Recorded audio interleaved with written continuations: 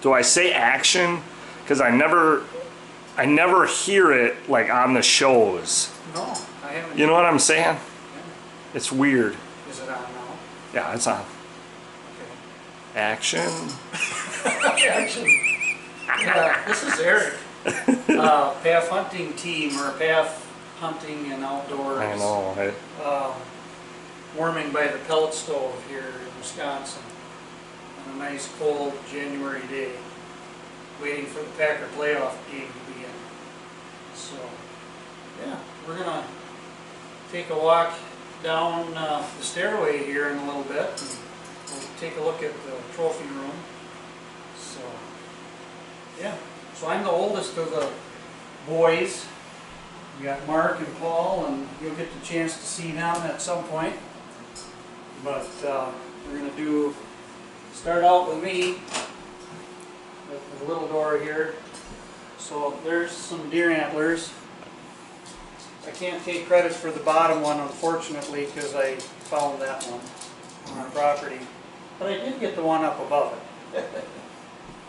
So we'll go down here.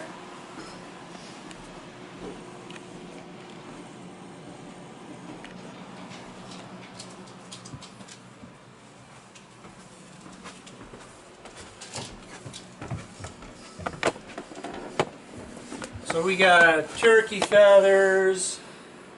What do we got? 1, 2, 3, 6 toms that I've gotten over the years.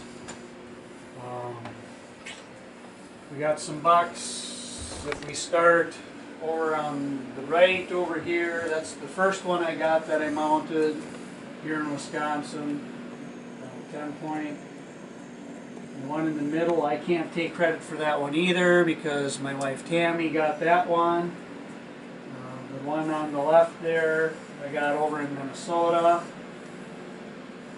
And then got a few antlers on the wall over here, a couple there. Got some laying on the table that haven't been mounted yet. Got fish on the walls. Muskie is, my wife Tammy got the muskie also. We got guns. That helps when you're hunting.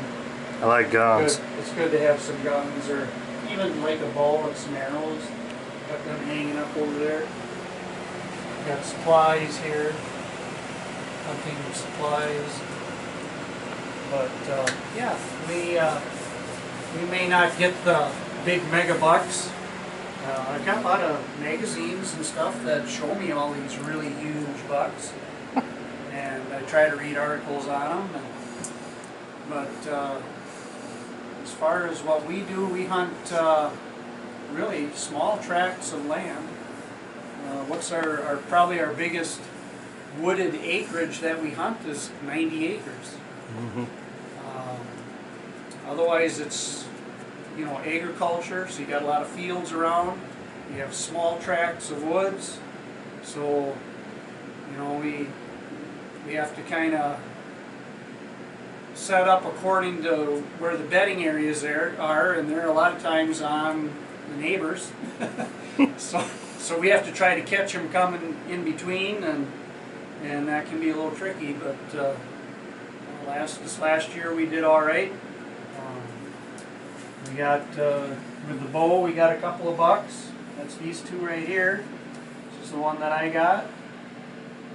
This is the one that Mark got. We'll get mounted up. Minnesota, we got one. Mark got them.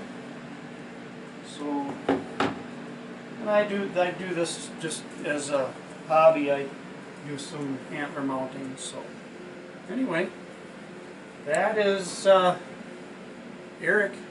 Cool. Sounds good. I gotta get the crappie in too. Yep. Crappies. Nice.